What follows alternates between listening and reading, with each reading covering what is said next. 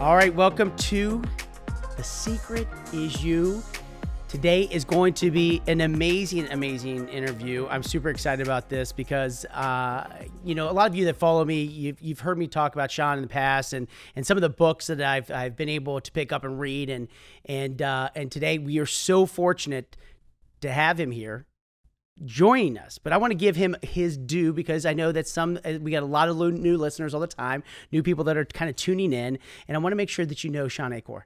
He is a New York Times bestseller author of The Happiness Advantage, and Big Potential.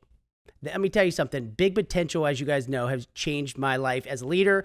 I'm going to tell you, it was the best business book that I have read in probably the last 5 years, without a doubt, 100%.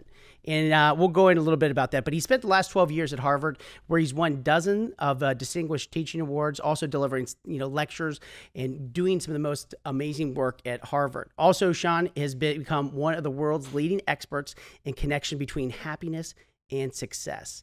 And that's what we're going to be talking about today is how are these two things, happiness and success, kind of living in the same world. So Shawn, welcome to The Secret Is You. Chris, thank you so much for having me. I am super excited. Now, let's get into this because a lot of people, by the way, amazing book, right? Everybody needs to go out and get this one right now. If you do not have this needs to be in your arsenal of books. And it was one of those books I was like, wow, Shawn has got it on point. He knows what he's talking about. But I had this big thing when I went out and started talking about this to people, and they were like, okay, I don't understand. In The Happiness Advantage, you talk about, helping people connect with their own ability to raise their happiness through their habits. Talk a little bit about what your research uncovered with this. So there's so many places we could start. Maybe I'll start with the fact that, I grew up in Waco, Texas before writing this book. And I was planning on living there in Waco my whole life. This is Waco of the 80s and 90s before Chris and Joanna Gaines fixed it up. But I applied to Harvard on a dare, got in. I never expected to get to go there. I was a volunteer firefighter, not a valedictorian. And I got in and got a military scholarship to go there. And I just assumed in the midst of all that success, all these Harvard students would be incredibly happy. And what we saw was exactly the opposite. We saw that 80% of these students were going through depression. 10% of them were contemplating suicide at some time during their 4 years, while in the midst of all of this opportunity and what the external world thought was success. And it led on this journey to realizing that when we started looking at the science of happiness in this field called positive psychology, what we started realizing was that success didn't necessarily guarantee happiness within people's lives like we expected it to. If that was the case, then the billionaires and the celebrities would be the happiest people in the world. And yet we see consistently that they're not. But what we found when we did this research is that when the brain becomes more positive, if you take wherever you're starting and your levels of happiness start to rise above your genes and above your environment, it turns out by creating these positive habits in your life, we see every single business and educational outcome we know how to test for start to rise dramatically when we research it. And many of our health outcomes as well. We live longer, our symptoms become less acute, our social bonds deepen, our creativity triples. When your brain is positive, you have 31% more productivity. We find that it raises your levels of sales across industry by 37%. Just incredible transformations that occurred, not by thinking once I'm successful, then I'll feel happier, but flipping that formula around and realizing that happiness could actually be this incredible advantage in people's lives. It's so funny, and you talk a lot about this as, I'm a firm believer too, and what we do is consistent. How does somebody though become happier? I mean, that sounds really easy to do, right? And, where a lot of people are dealing with credit card debt. A lot of people are dealing with, overextending themselves with a house or, always trying to keep up and looking at what other people have. And, I got to keep up with this person or keep up with that. How do you find happiness in this world? It's such a great question because in science, we can create happiness very easily when we can control all the variables in a psych lab working with freshman students that we're grading. What we're really interested in is, can we create happiness in the midst of the messiness of life? Mm-hmm. When I got into happiness research, I thought I'd be surrounded by ponies and unicorns all the time. I'd be Disney every day. People would be dancing around me constantly. And yet, what we found was in some of the most, we found ourselves in some of the most difficult places in the world. Like I started doing this research not only with students who were depressed, but bankers who were in the middle of a banking crisis, with farmers in Zimbabwe who lost their lands, with schools in the wake of school shootings, with critical care nurses in the wake of the Boston bombing, and with hospitals and schools in the midst of what we saw in 2020, in the midst of a global pandemic. And what we kept seeing over and over again is that even, and especially when life becomes difficult, that's when this research actually has an even higher import within our lives. That happiness in good times is almost a luxury item, but happiness in difficult times becomes a necessity because the brain works so much better at positive. It allows us to get out of that. So the question you posed is, I think, the crucial one, which is, how do we create happiness when it feels like life is out of our control? Mm-hmm. I would, if you allow me to, I'd love to say two things on that. One is, I think a lot of people think that they're just their genes. You're born a pessimist, you die a pessimist, that's the end of the story. Yeah. Or I can't feel happy because of something in my external environment. You ask somebody why they're unhappy, they'll tell you something that's going on in their environment usually, right? So the problem with those is no one listening to this got to pick their parents. So the genes were out of our control, but also the world has become so big, we don't necessarily get to control the environment. So it sounds as if our happiness is out of our control, that we're constantly buffeted by whatever is happening to us in the world, whether that's debts or a pandemic, whether that's a divorce, whether that's challenges we see with our kids. We're constantly being pushed around by those things. What we study in positive psychology are the weirdos, the outliers, the people that don't fit the average. Because what we got interested in is, what about the positive people? Because we always study the average people. Yeah. What about the optimists? What about the people who have gone through so much in their life? You know, and having looked through your book and read through it this morning, the challenges that you had to overcome and that you encourage other people to overcome is not that people are successful and happy because they had nothing to overcome, right? Yeah. What we're finding is it occurs even in the most difficult parts of our life. So what we found when we looked at those weirdos, and Chris, you're one of those weirdos I know we would want to study.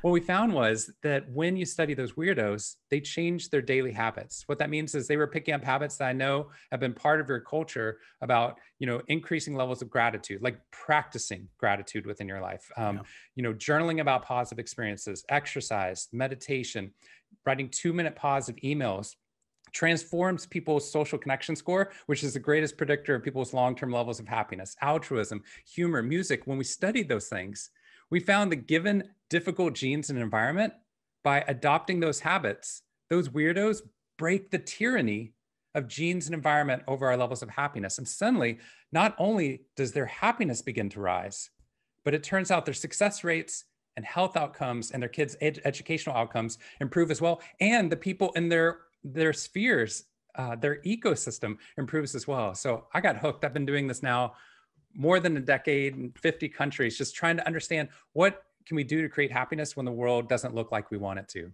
It's interesting because you and I share a philosophy, and I about making people happy. We like to serve other people. We like to see people succeed, right? And it's amazing. When you think of all the things you said, journaling, taking some time, pause, all these things, it's not really that those are new ideas, right? This is stuff that's been out there. Do you think that there's a spectrum of happy? Do you think that there are, like if you look at a Sherwin-Williams paint color selection, that there's all the different, selections that are in front of me? Is there a spectrum that is happy? Because I go around the country speaking 250 days a year. You're doing it. You're doing amazing work. And yet there's a very few people that actually flip the happiness switch or will do the consistent tasks to make themselves happy. And that's why I always ask myself, is there a spectrum? Because why wouldn't more people want to be happy? Why don't they do these exercises? It's fascinating. Part of the reason I got into doing this research is because I wanted another language to talk about happiness. So I got started back at Harvard Divinity School, and I was studying Christian and Buddhist ethics. So what I care about is how your belief systems about the world change the way you act in it. How do you act differently when you see someone suffering? How do you act differently in a pandemic? How do you treat people differently in a business? And what I realized in positive psychology is we got to ask some of those same questions, but we got to do it with another lens, which was the scientific method, to find out, how do people respond to the world? And I could say gratitude's good for you, Yeah. but what does that actually do in someone's life? And Yeah. unless we test it, we don't really know. And what we started realizing was that the average person doesn't fight their genes or their environment. So the majority of humans defaults to their genes, to their environment in terms of their happiness. That shade that you're talking about, that group of individuals, those weirdos or outliers, those champions of the positive, they actually adopt these positive habits despite their environment, wherever they grew up or what trauma that they were overcoming, wherever they were in the economic spectrum. We find that there are these champions that arise in the midst of these different places. And what I get interested in is, how do we become more like those people? Like, what is Mhm. it that they're doing that helps them to believe that change is possible within their lives? Now, let me ask you this. Is there really a competitive advantage that you're seeing through all your research that happier people have? It's incredible. Yes. So it's so stunning in the data that literally there's only two places where pessimists outperform optimists, and both of them are in the gambling space.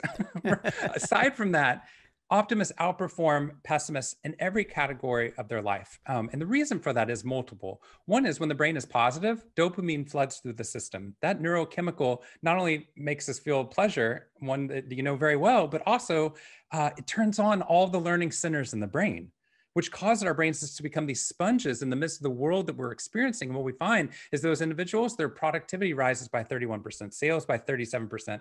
I did a study at UBS with bankers in the middle of the banking crisis. We got them simply to identify the meaning involved with their stress. Right. So if I tell you someone's failing English, you probably don't feel stressed. But if I tell you your kid is failing English, you feel stressed. There's meaning involved with the relationship. What happens is the average person, when they look at the world, they think that they can't change. So they just become very reactive. One of the chapters I loved in your book was the one about being proactive instead of reactive. And that idea of, instead of just being like, I'm overwhelmed with stress in my life, what we had these people do, these bankers, is simply identify why the stress was meaningful. In a 1 hour intervention, 6 weeks later, in the middle of the banking crisis, the negative health impacts of stress evaporated. 23% drop in the negative health impacts. That's fatigue, lower job effectiveness, burnout, disappeared for the same level of stress as other people who were just bearing. So what we realized was stress was inevitable. It's our lens to which we view the world that changes how it impacts us. And that happiness, we find that when you cause a student to become more positive, everything we test for on standardized tests in the United States for American students rises dramatically when the human brain is positive first. We find that your memory improves, intelligence improves. So what all these categories come into, we could summarize it like this. Every business outcome we know how to test for at Harvard Business School rises dramatically when our brains become more positive than our genes. So Wow. the question is, can we do that? And we keep finding these people that can. We can look at people who are genetic, low-level pessimists who have been that way their entire life, and suddenly they change. All right. Here's the question I know everybody asks me all the time. When I get done, and I'm asking you because you're the happiness expert, can anybody be happy? And what do people need to understand about being happy? It's such a great question. I do believe that people can absolutely move in a positive direction Mm-hmm. based upon this research. Happiness to me is the joy you feel moving towards your potential. And that joy you can experience even when life is not pleasurable. Yeah. In the midst of having high levels of debt, in the midst of going through a divorce, in the midst of uncertainty about the world around us, right? In the midst of those challenges, people can still find joy, right? What I find so fascinating is that we put the brakes on our happiness. There's something called happiness anxiety, which I saw so much in the midst of 2020, where there's two reasons that people experience happiness anxiety. One is they feel like if I get too high in terms of happiness, I'm going to go crashing back down because that's what life is like. So their brain literally puts the brakes on any happiness so they don't have any of that crash down impact, right? Which means it shuts off the positive, but you can experience all of the negative. The other way, which I saw so much in the midst of the pandemic, was that people feel like I can't feel happy if I know other people are suffering, Yep. which sounds so noble at first. But again, they're actually limiting their happiness. So you find all these barriers where if I know someone's suffering on my street, right? Yep. Me putting the brakes on my levels of happiness or enjoyment or good times with my family or my spouse, finding the deep connection with my friends. If I stop any of that or stop my optimism, my likelihood of helping that person drops dramatically because I don't have the energy anymore. So what I would say is that, yes, I believe people can move in a positive direction. What I keep being shocked by is we keep finding these incredibly happy people that are going through stage 4 cancer, that are in prison, that are in massive levels of debt, who have gone through bereavement, who are in the midst of some of the greatest challenges we've seen, from refugee displacement to school shootings. Mm-hmm. And we find these people can still choose to be positive above where they were in the past. Yep. So anyone listening has gone through a difficult period in their life and come out of it, they know that change is possible. So if change is possible, why can't we find a way of actually improving our levels of happiness above what we think is our current default? I love it. I got to segue into potential here, because you know what? I would say, some people might go, gosh, Chris, you've been very successful. You've done some amazing things growing your business. 2019, December, I'll never forget. I'm on the treadmill listening to your book, and I was going through one of my most challenging times as a leader. And I was feeling that I was feeling unsuccessful. I was feeling, like I was not hitting the mark as a leader. And there was a piece of the book that started to talk about the people we surround ourselves with, or the 5 people we hang out with. And we started talking about, some of the research that was done about, 5% of the people create 95% of the problems. And I could be a little bit off on the statistics, but that book made me really that chapter made me sit back as a leader and go, I'm giving my happiness, the control over my happiness, to 5% of the people to try to please and serve, which 95% of the people were happy and they were doing this. But the effect that people can have on your happiness and the control that they give, and Big Potential was a biggest eye-opening book for me at that time. Can you explain a little bit about that research that was done, and how have you seen that play out in other businesses? So I started with the happiness advantage, which you referenced at the beginning, Yep. where I was so excited that we could see people's levels of happiness change, right? We can raise someone's levels of happiness above their genetic threshold, which in and of itself is life-changing. That happiness could be possible even if you've had such a difficult childhood or wherever you are within your life, right?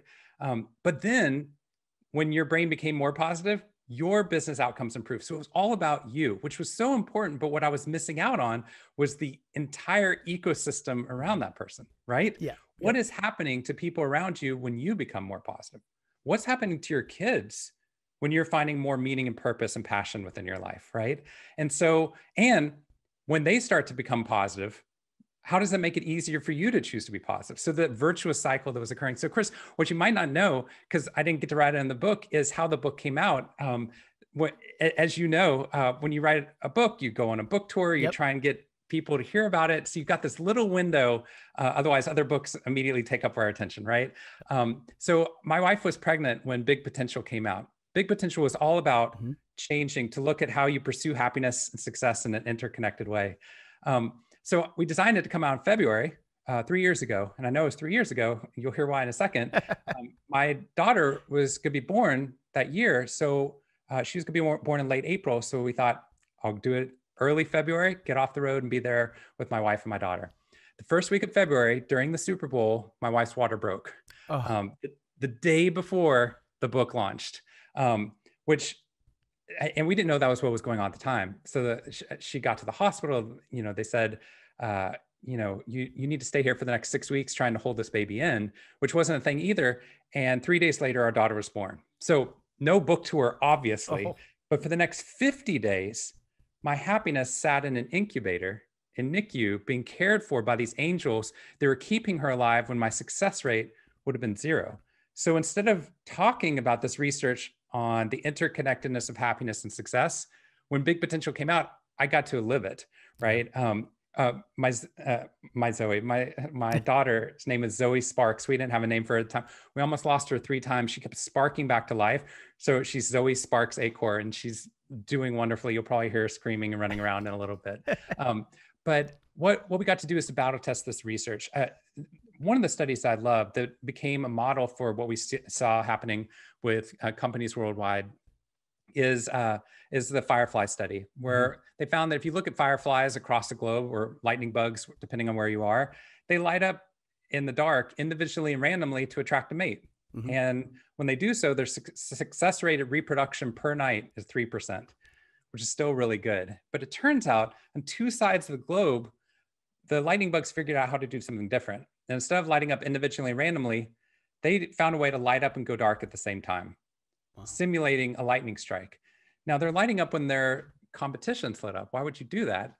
And what we found was when you measure it at a scientific level, 8 decades after we discovered them, at MIT, they discovered the success rate for those bugs goes from 3% to 82% for all the bugs. So suddenly you realized that this became a model that we kept seeing in nature, that it wasn't survival of the fittest, it was survival of the best fit with our ecosystem. So in our organizations, how do we find a way of not telling people, go work on your happiness and come back? Yeah. When the greatest predictor of your long-term levels of happiness, as you know, is other people, right?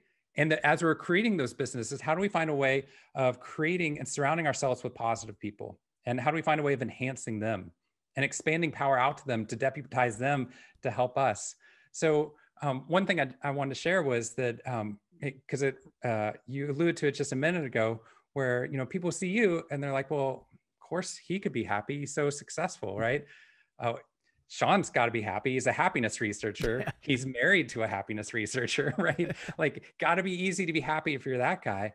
When I got into this research, I got into it because I went through 2 years of depression while Mhm. I was at Harvard, and I had positive genes. I was in a good environment, and yet I went through all this depression. I thought I had to solve it on my own.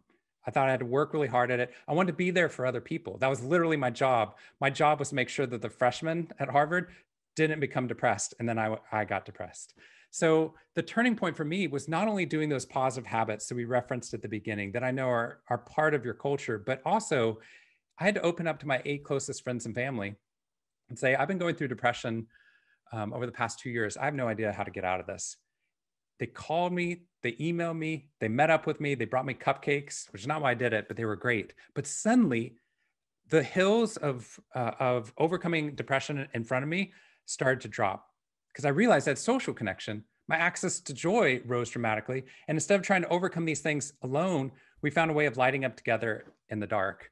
So that's what we work with organizations on, is and schools and hospitals in the midst of the challenges. How do we find a way of seeing that? Because, for example, I'm working with all the public schools in Flint, Michigan, Yeah.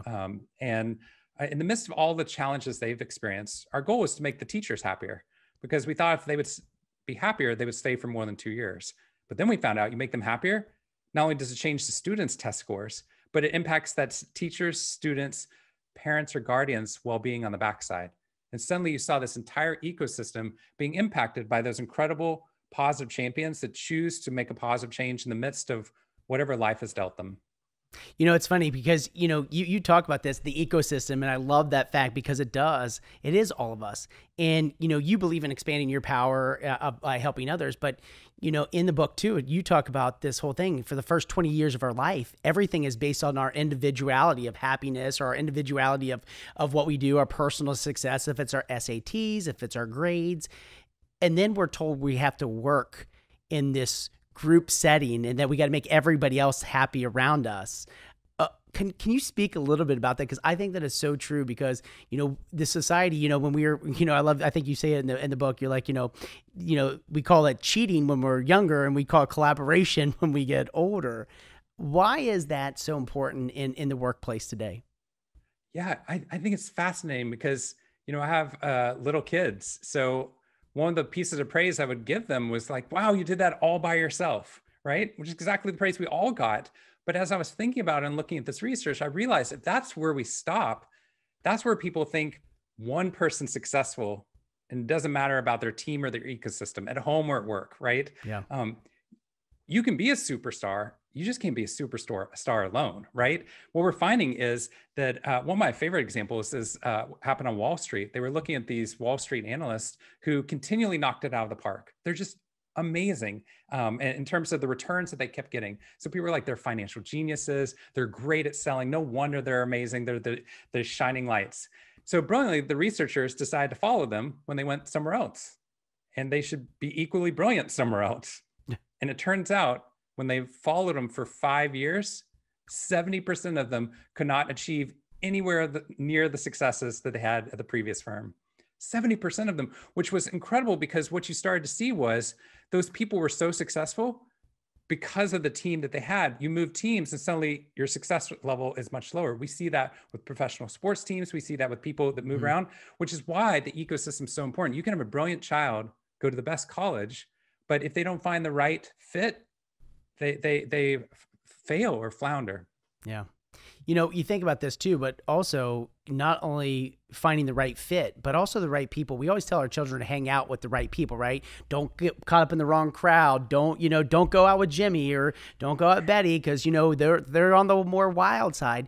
But when we get to our work life, we start not navigating that any better than when we were children. And I see that being a huge piece of the book that I looked at. And I tell people all the time, look at the 5 people you're hanging out with, because you'll become an average of them. But the question always comes back is, how do I get away from the people that maybe I need to kind of shed out of my 5? How do I really start pruning my 5? And do I interview for the 5 people I want to be out, hanging out with, that's going to help lift me up? What would be your response to something like that? Oh, it's a great question. I think there's a couple avenues based upon the research that we're seeing. One of them is that when you look at addiction research, it's very difficult to stop an addiction if you don't have something to replace it with, right? So as people are trying to drink less coming out of the pandemic, right? Yeah. You need something to celebrate in the evenings, right? So if you don't have something else, like a show or some ice cream or whatever it is you're going to put in that place, you default, what else am I going to do with this time except for drink, right? Yeah. So what we're finding in the midst of this is that if you're going to replace one part of your social system, you need to be able to, or if you want to change it, you have to be able to replace it, right? Which means we need to be able to explore that. What I find oftentimes, now this is anecdotally not from the research, is we find that that a lot of people, they know those people in their life. I have a friend, that is in my life that every time I talk to him, I feel encouraged. I suddenly realize I'm growing a whole bunch. I feel like I talk about these spiritual things that I really care about that I don't normally do, and I'm becoming reactive to the world, like you're talking about. That's a person that I need to be talking to at least every month, because he doesn't live here, right? Yeah. And yet I just keep talking to the same people at work, or whoever emails me, right? Or whoever puts something on my calendar, who they're trying to, they're going after their happiness, not necessarily going after my happiness, right? So if I think about the 5 people I want to surround myself with, I think a lot of us know who that person is. Yeah. And we need to just increase the amount of time we're spending with those people. That could be a 2-minute positive email. That could be a 5-minute phone call while you're on a brisk walk, right? Yep. Whatever it is, you could have that opportunity of bringing more of that person into your life. But the other side of it is, I started realizing that those 5 people we were talking about, I realized one of them for me was the news. Yeah.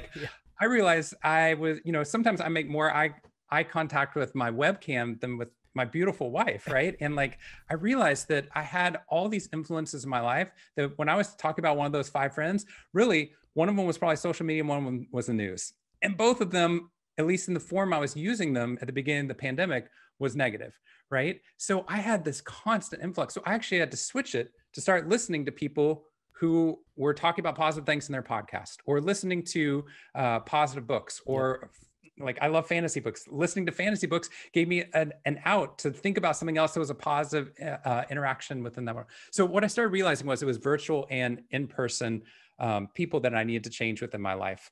The last thing on that one, because I don't want it to sound too easy, but I think it's partly thinking through strategically, how do I be proactive to go after those positive people? Because those people make me better, right? But the other side of it is that oftentimes when we think about the negative people in our life, or we think about happiness research, we immediately start thinking about the most negative person. Man, I wish that person would change, right? We know the family member, we want to read The Happiness Advantage, right? You're how do I give this at Christmas without being awkward, right?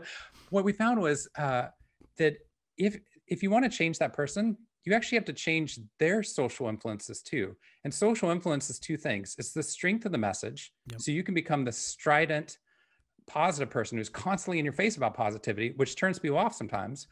Or you can go for that middle tier in a company or in a family that could be shifted by that positive or negative person. And with that group, that's where you spend your time and energy. You try and tilt them towards positive by role modeling positive behavior, giving them positive habits to do with you, like Yep. expanding power out so they get to lead those positive discussions, or start with gratitude exercises at the beginning of a dinner or at the beginning of a Zoom call. And once you shift that middle tier to positive, what you've done is you've increased the number of sources. So your strength in terms of social influence gets magnified if you can recruit positive people within that person's sphere to get them to change. When that occurs, it's harder for them to constantly complain all the time because it's countercultural now, Yep. right? It's harder for them to show all the deficits because now it's counter to the culture that's focused on meaning and connection. It's so funny when we talked about this, and I referenced when I went on tour, I referenced your big potential book, and I talked about that. And the first thing everybody's like, they went out and go, I'm getting a coach to help me become happier. And I go, I don't know if that's the five you need to like put into your list. I think we could start with some other things about going out there and get a coach. I mean, I think some people think it's a quick fix. Like, I'm going to go hire somebody and then they're going to take all those problems away from me.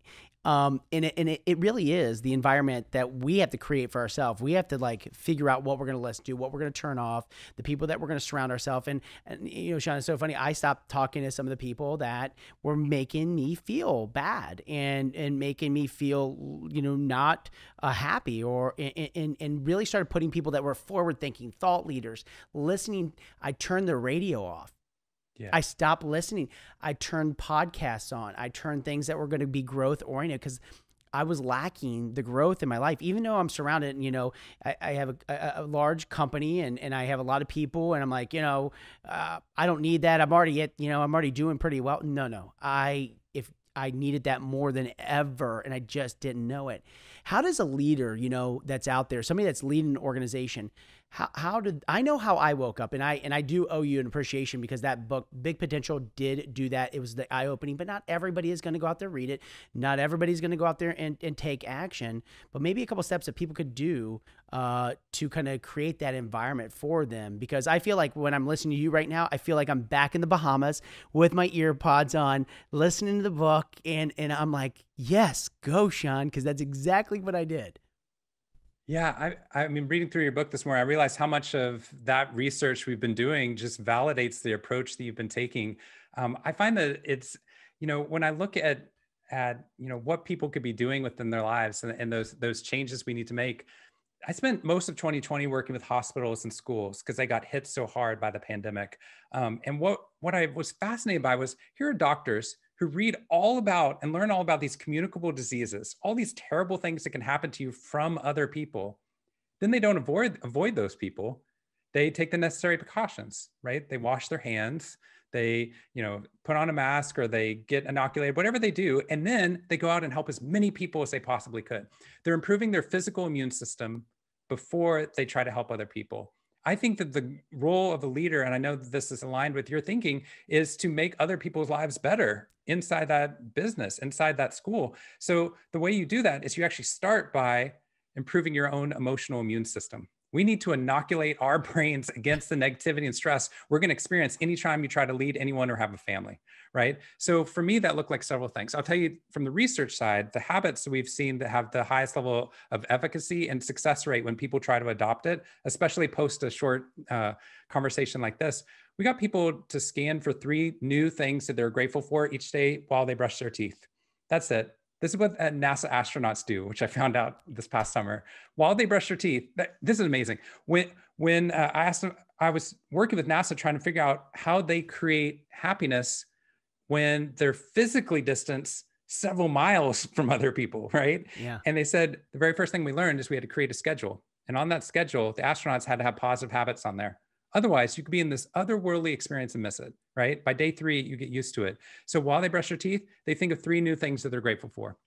They journal about something meaningful that happened to them over the course of the day. They have time that they're intentionally designed so that they can contact family members or friends back on Earth. They actually gave them time. This is crazy. They gave them enough time to binge watch Game of Thrones, the entire series, twice the last time they were on the International Space Station. So they literally were looking for, how does pleasure and happiness, meaning and purpose have a role to play at the height of science and technology? So journaling about a positive experience each day. Your brain only needs one node of meaning to adjudge that day as meaningful. What happens in the midst of a Groundhog Day experience that many of us had is that every day looks the same. But if your brain identifies one thing that's meaningful, it's a pattern maker. It actually starts connecting the dots for you. Or gratitude, that sounds so paltry in the midst of the challenges we're experiencing in our life. And yet we found that if you scan for new things you're grateful for each day, your brain wants to be efficient. It creates this neural background app that efficiently and passively scans your world for the positive. So people who are born as pessimists suddenly build this part of their brain that scans and sees the positive that they never saw before. Brisk walks. A lot of families I know in the midst of the restrictions started going on walks with their family. And it turns out 15 minutes of fun, mindful cardio activity is the equivalent of taking an antidepressant for the next 6 months, with a 30% lower relapse rate 2 years later. And the final one is a 2-minute positive email each day. Starting our day, we know we get flooded with a negative 2-minute positive email praising or thanking someone else. The reason for that, we already know praise and recognition. The reason this actually works is we had people pick a new person each day. And so 21 days later, it turns out, right? Yep. It turns out they started, when we think about our people, sometimes we think it's a small group of people, right? We forget about our mentors or the people who had inspired us, or people who, have their podcast, or people who are high school English teachers, right? Suddenly, when you write to them, they light up on your mental map of social connection. And suddenly your brain experiences elevated rates of social connection, even in the midst of social isolation. One last one, since we were talking about technology, in the midst of the pandemic, we created a mental moat. This is one of the things from the book about the first 30 minutes and the last 30 minutes of the day are the weakest times for the brain. You insert a problem there, your brain freaks out because it doesn't have the resources necessary to deal with it. So sometimes you're like stressing about something for 3 hours a night, this email, and the next morning you're like, that's not that big a deal. And you just write something back, right? I've had that over and over again. So the first 30 minutes, the last 30 minutes a day, I just don't engage in email, social media, or news. That's it. And it made a huge impact so that my brain could still explore those things. It just did it when it was stronger. I took your praise prism and I ran with it too, because you talk about the environment. Leaders, we have to create the environment. I think like we have to create the environment that I want to operate in every day. I want people to be positive. I want people to be happy, but I wasn't doing a good job of going out there and giving praise and telling people they were doing a great job, or just acknowledging that. And, I used to blame this all the time on my mom. Oh, my mom didn't give me a lot of praise. My mom didn't tell me how great, and then my mom would say, well, my parents didn't tell me, how good I was, or tell me I was excelling at something. And so now we make this that it's becoming a hereditary thing, or we're telling that, it's the cycle of how we are raised in our environment and our family. And I sat back after looking at that and saying, no, we have to tell people how excited we are that they're part of our lives. I started doing that. I know the exact day. It was January the 3rd. I sent my first one out in the morning. Now, I got up every morning and I sent 5 text messages, and I would just send them out to people, and, following some of the guidelines of the research that you did. And it was amazing how many people would respond back to me and thank you so much for my day. But more than anything, it made me feel good that I was able to put a little light into their day. Or, I forget sometimes that they don't get a lot of accolades. Oh, Mom, that was the greatest breakfast ever. Honey, the house smells so wonderful. Or, man, thanks so much for paying the electric bill. I mean, nobody really does that. And, and they don't get a lot of praise for what they're out there doing. Man, it was a game changer. I did that for almost the first 30, 60, 90 days of 2020. And it was a game changer for me. And I will tell you that you said something in the book that releases a dopamine. And is that accurate? When you're sending those out and when people are receiving that?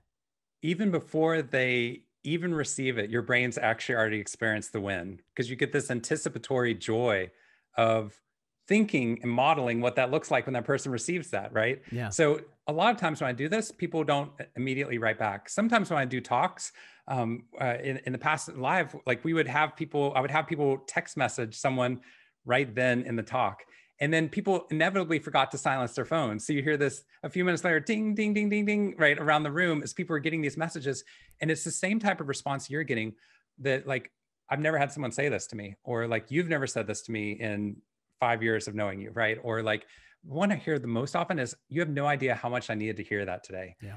What I realized was that, people are constantly bombarded. They're thinking and cataloging all these deficits and challenges within their life, these fires we need to put out. And that one piece of praise might be the only one that they receive in a 2-3 week period of time, right? But we can also be fueled. I've got pieces of praise before that fueled me for months, if not years, right? I'm a happiness researcher.